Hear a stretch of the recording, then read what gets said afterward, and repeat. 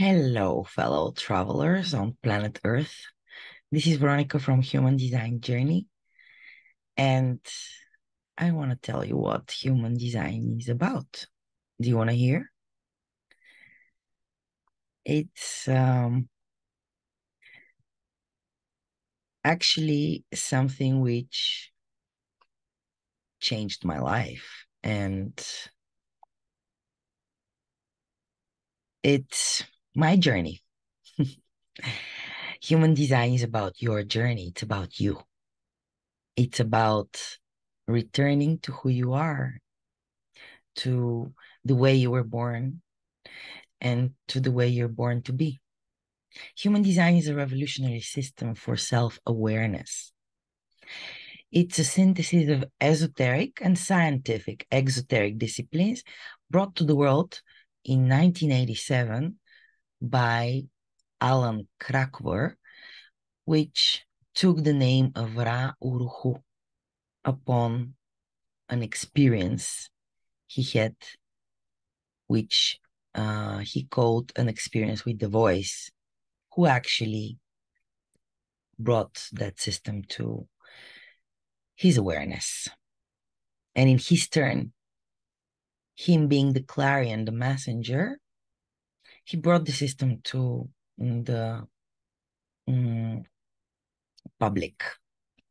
So the human design system combines the 64 hexagrams of the ancient Chinese Book of Changes, the I Ching, the Hindu Brahmin model of the chakras, which in human design we call energetic centers, Kabbalah, the Sephiroths, and astronomy, astrophysics, quantum physics, genetics, and statistics, which are actually quite a number, since this is a science for maybe, let's say, in the early 90s, it really started to take over slowly. So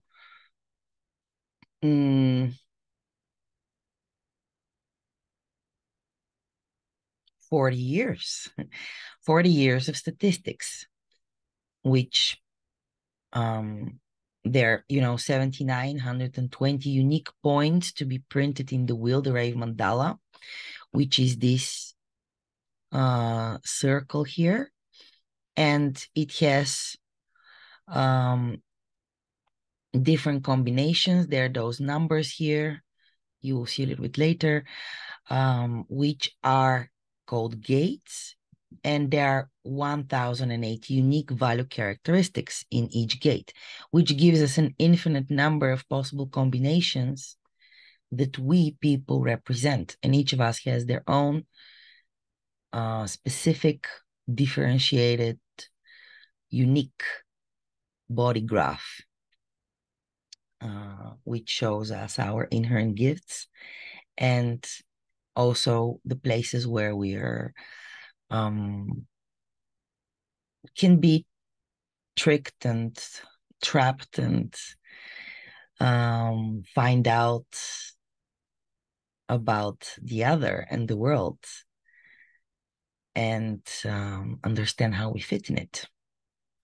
So this is the Rave Mandala, and those are the gates which I was talking about, which each corresponds to hexagrams. So inside the circle, there are the Western astrological signs. In human design, we use them for calculation, not as in astrology.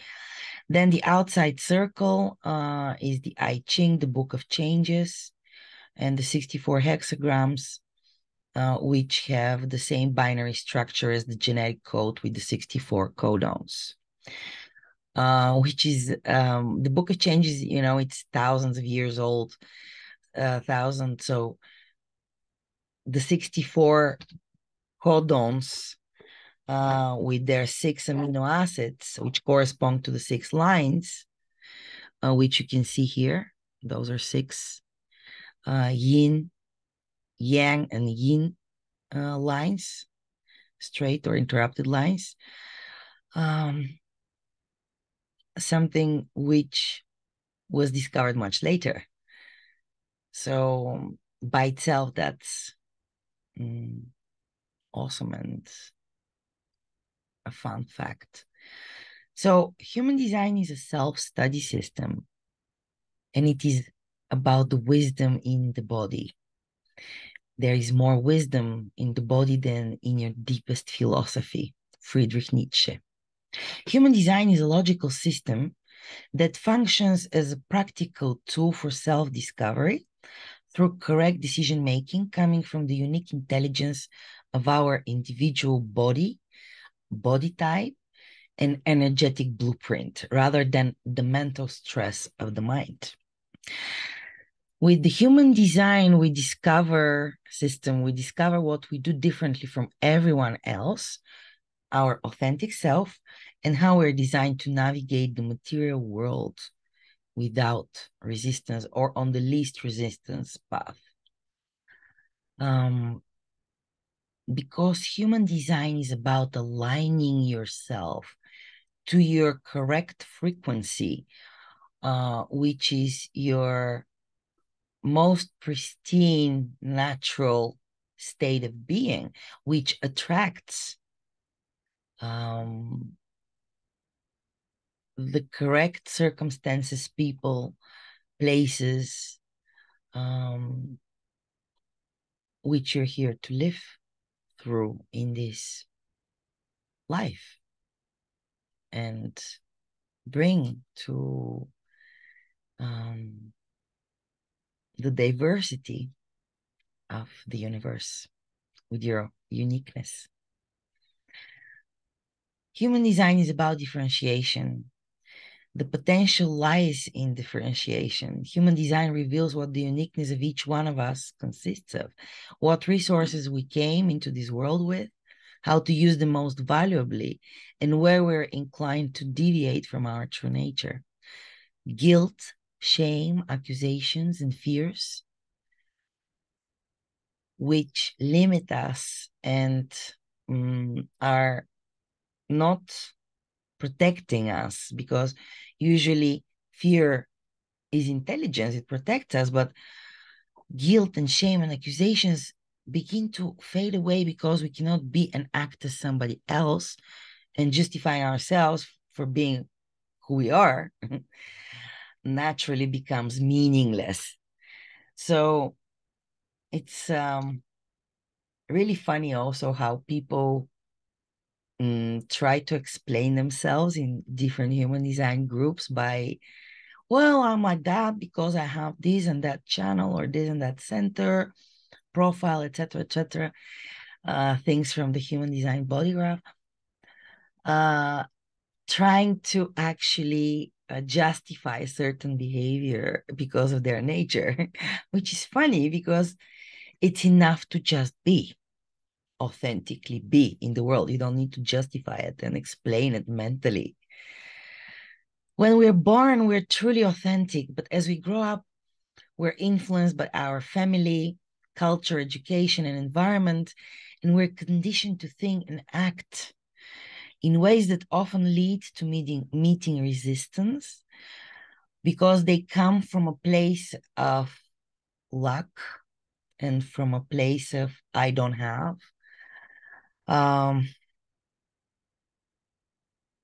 And being caught in the traps of this guilt trip, accusations and shame, we start building our not-self strategy, which are our mental body. That is why in human design, we say that the mind is not to be our inner authority. It's there to measure, compare, be an awakened passenger and an observer who can see the movie, see our natural state of being in this world envelop, rather than be trying to control the whole neurobiological system that the body is, the surrounding, and foresee 5, 6, 10 steps ahead, like you're playing chess, strategizing on the material plane without letting the flow of life and the flow of your energy naturally swim with the current of the force around to which we are reactive beings. Rather, swim against the current by mental hooks who deviate us from our frequency, from our path, our correct geometry, and thus help us get into the traps of our mind who looks, as I said, from perspective of luck, as if we're missing something, as if something's not good enough with us, and creating a lot of pain, a lot of misunderstandings, and confusion and doubt in our self-worth, because trying to identify with what we're not is, of course, going to bring us uncertainty. It's not something we can control, what we're not. But by finding out what we are not, we start to find out what we are. Then we start to come back to that frequency, to that pristine place in us with which we're connected with nature, with the force, with the higher self, with God, the gods, and our higher self, whatever you call it. So it's human design is logical system. It's a practical tool. It's the mechanics of what it is to be human. It's the energetic inside our body. And it's the wisdom which we ourselves can experiment and find out for ourselves how it works for us and how do we fit in this system. This is the science of the mechanical structure of the nine-centered being, which we are, Homo sapiens intransitus. The science of differentiation and individual transformation. As the chakra system, the Hindu Brahmin system says, we are seven-centered. And in human design, we are nine-centered being. Evolution has taken us to spiritual and emotional awakening of a kind, which is actually very physical in the body as well, since our emotional system is undergoing mutation, which will take us into the new era of the sleeping phoenix, so-called, the awakening of the emotional and spiritual seeking an abundance of natural life force, energy for recreation, and for transformation and life, and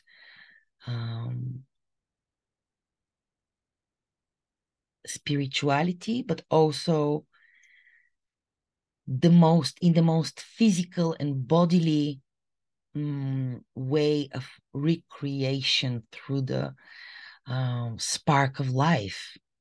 For those who, since this is an introduction, but I went a little bit deeper, for those who know more about human design, I'm talking about the 55th and the 59th gate. For the rest, watch more videos and you will find out what I'm talking about. The gates I already mentioned in the Rave Mandala wheel.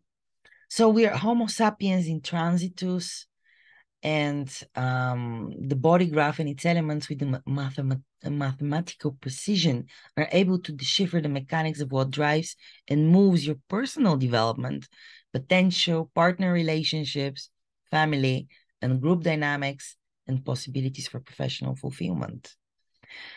This is what human design can be of value practically in your everyday life. The body graph, this is mine, is a map, an energetic blueprint, which contains 26 activations, 13 planetary imprints. You can see on both sides in red and in black. 9 energy centers, those geometrical figures are called centers, energy centers. The chakras. 36 channels. So when you have activation between in one energy center and activation in the other energy center in the gates, it's colored, then there is a constant communication between those two through this channel. It's called the channel, this line. So we have 36 channels, 64 gates, different gates or hexagrams, 6 lines, and 3 levels of substructure behind the line. So if we have the 49 gate in the first line, second base color tone, third, sixth, and so on. The definition refers to what will be stable and consistent in life. And you can see it's very differentiated. Like one gate has 6 lines and 3 levels of substructures, each with 6 lines, and the base has 5 lines. So 1,080 combinations of each gate. And we have 64 gates. We have 26 activations in our individual body graph, 13 planetary imprints, 9 energy centers. You see, we're very, very differentiated individual, and thus we are actually very limited in our perspective. We have a very individual, different from everybody else's, limited to our own cognition perspective. That's why when we go to a certain event, to different people, and then we might be telling friends about this event, it's like one person has been to one place and the other person has been to another place, because one person is attuned more to the way things look, the other to the way things smell or touch or sound or whatever your cognition is most developed and sensitive to. The definition refers to that which is indeed very fixed in us. So in a way, it's limited. And what is stable, what we can rely on, what we're born with, our genetics, and what we bring as an energy, influence, and blueprint also to the world. We influence the world with our energy. The openness or the whiteness in our body graph, in our chart, are the places where we're here to study about, where we're in school. It's where we get conditioning, influence, and energetic impact from others that we take, and from the outside world. And the opposite attracts us. So our openness is what our mind wants us to be and define us, but by what we're not. Because we are not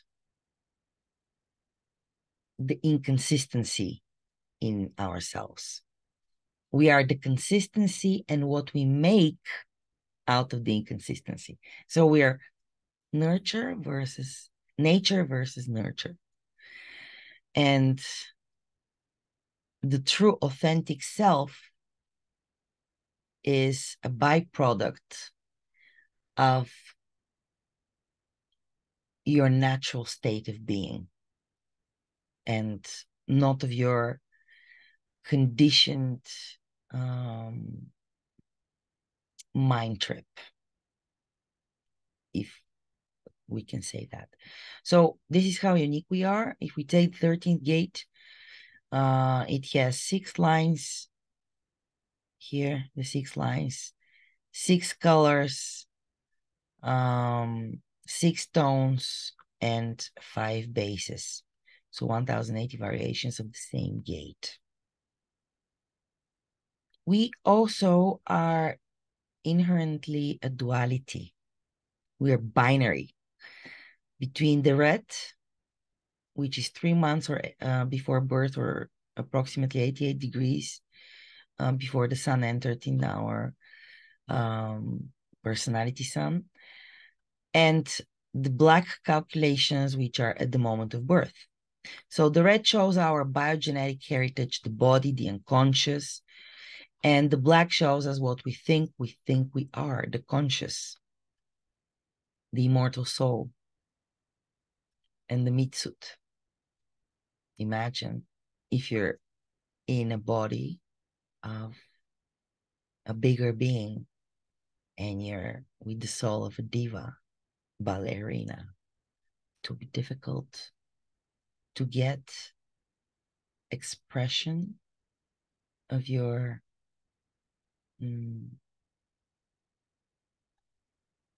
sensitive soul in that big body, and the reflection in the eyes of the others can be something you don't want to see. And it can be ultimately a dilemma. You can see here the actually the activations in the body graph on both sides, and the combination of those two gives us the full picture. Here we have a combination of those two and a reflector chart. Our strategy is there to align our lives with the correct geometry, to eliminate the resistance and provide the great challenge to the individual to be aware of what's going on. Be observant and love yourself. Find out about your body graph and check out your type. See if you can find out about your inner or outer authority, depending on your specific energetic blueprint. And tune in, maybe experiment, try for yourself whether this might be something for you or not. Would you like to? I invite you to learn about this system, because it's a new generation navigation system, and it can give you a different perspective on the world, on yourself, on your relationships, on how to fit and find your place, find the right place, the correct environment, and connect to that place in yourself, which can always be your safe place, your anchor of how to be correct from a loving place of loving yourself, and thus being open to loving others or not, and be okay with both. But you cannot give something you don't have, right? So loving yourself opens up the possibility of loving others. Being in love in this universe of love. We're coming out of a place we feel it's love, and we go back to it. But in this world, we live a binary, we live in a duality, and in a constant search for that love, for that unity with the totality, in the illusion of separateness, but with a differentiated view. So sharing is, in a way, being unique together with the other. I invite you to share yourself with the world, but first start with yourself and your chart, your own body graph. HumanDesignJourney.com is my website. You can like and subscribe my YouTube channel, Instagram or Facebook page with the same name, and find out how to make your body graph and to find your type. This is Veronica with Human Design Journey. And if you have any questions, I love questions and I love answering questions. So write in the comments. Do you want to or not? Bye for now.